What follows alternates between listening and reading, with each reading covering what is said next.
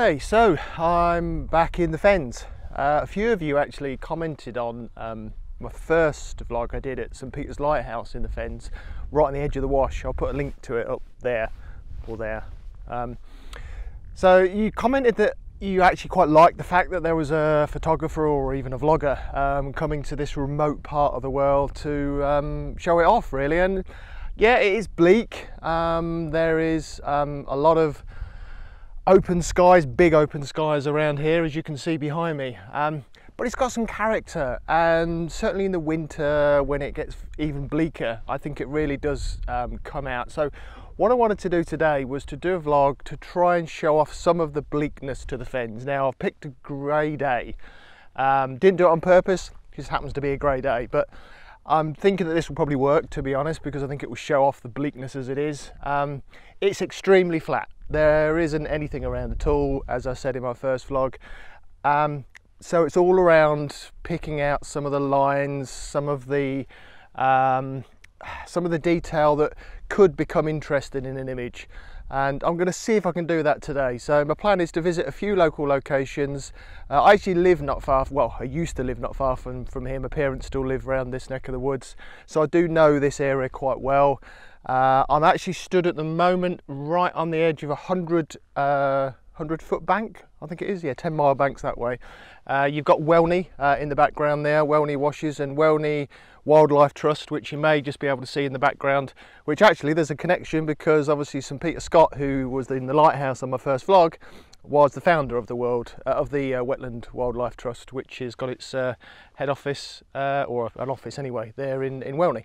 So if you like wildfowl, if you like bird watching, it's a great place to come. They've got a dedicated resource set up there to overlook the washland, and I think there's a swan feed on in a couple of hours time, which I'm not going to go to because today is about getting out and about. So yeah, I thought I'd do a vlog today on the Fens, just to see what I can capture. Not sure how I'm going to get on, we'll wait and see, but hopefully I can get a few images that you guys like, and we can show off the Fens for what it is. We should be proud of our roots at the end of the day, so let's see how we go.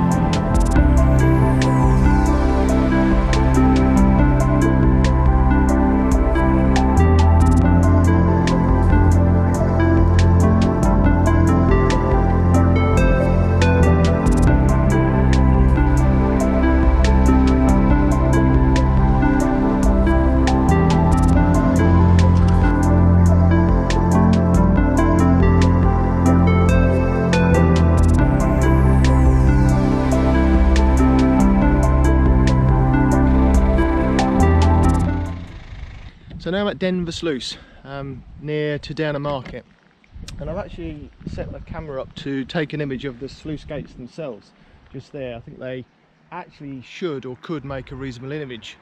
So what I've done is I've set the camera up, I've got the 70-200 lens on. Just took another shot so you can see there. And whether you can see what I'm doing in the camera there. As you can see, it frames quite nicely in the middle. Symmetrical lines, the red buoys at the bottom I think are quite nice. So yeah, hopefully it'll be a reasonable image. We'll have to wait and see. It might be black and white. I might keep it colour. Who knows? It's the beauty of photography. So yeah, this is Denver Sluice. I'm probably going to head off to Denver Windmill now. There's a windmill that was built, as many windmills that were built around here, again to help the pumping stations, to help the water be pumped through the drains. Yeah, I'm rambling. Right, I'm going to head on to Denver Windmill and I shall see you there.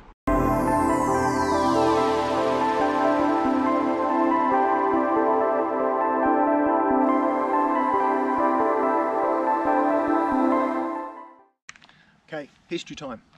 So we're in the Fens. Fens is a big area, covers about 1,500 square metres. 4 counties overall are in the Fens. Now the Fens themselves were once the washland, just complete water, and what they wanted to do was to reclaim the Fens to use the fertile soil for agriculture. So the Earl of Bedford employed a guy called Cornelius Vermuyden in the early 16th century. Cornelius Vermuyden was obviously from Holland, used to draining the flat areas over there. He employed a load of locals and they built the Fens as they are now. They dug the drains, they built the high banks, the sluices to stop the tidal water coming in, and did a great job, to the point where the local Fen guys actually didn't like it, and there was a group that were then called the Fen Tigers that were fighting against Cornelius's crew because they thought they were going to lose their ability to fish, which in those days was their livelihood really. So funny, it probably still goes on today. I remember, as I said earlier, I was born and bred in this area and used to go down the pub on a Friday and a Saturday night with my friends, and we were fighting then, mostly over women to be fair. Nothing changes. Denver Windmill. There it is. Not the most picturesque of settings. Brambles and thorns and bushes all over the place. The other side isn't much better. The sky is okay this way, which is why I've set up here. I've taken a shot, but really don't think it'll be much, but I've taken the shot because I'm here, and that's what I've come to do today, is to take images of the Fen. So yeah, Denver Windmill, there you go.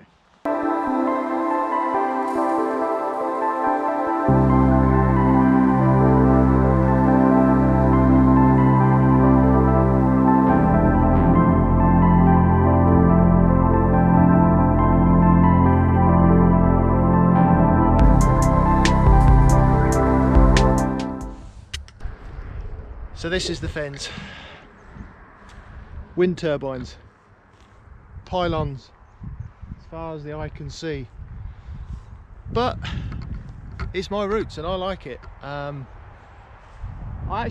stopped here on the way back. I need to get back, so I need to call this vlog soon. But obviously I was looking for a wind turbine because there's so many of them in the landscape now. Obviously it's flat and therefore there's a lot more been installed recently for you know, wind energy, but you know, they do make a focal point. So what I've done is I've got the 70-200 out, and you can see the sky is quite nice underneath the turbine. Actually, you've got the sun's starting to light up a bit at the bottom. It's becoming, I think it's nearly 4 o'clock now, and you've got the drain. I think this is the middle level drain that goes down here, again as far as the eye can see.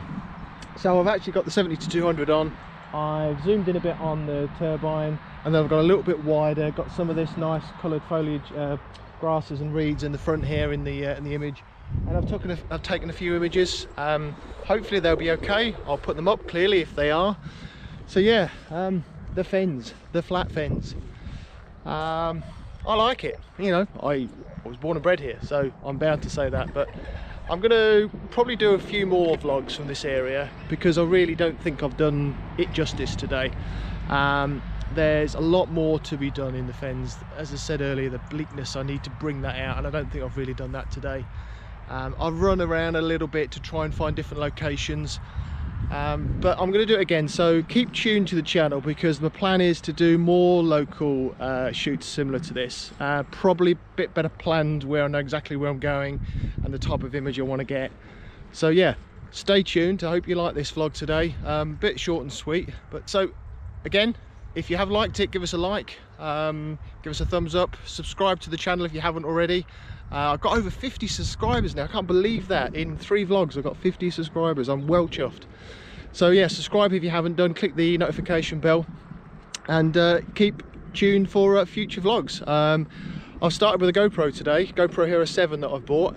It looks to be okay. Hopefully the footage has come out okay, and I've got the Smart Lav microphone in as well, recording off to try and improve my audio, because for those who watched my previous vlogs, my audio has not been great, so hopefully that's been a bit better today as well. So anyway, hope you liked it. See you soon on the next vlog, and yeah, see you then.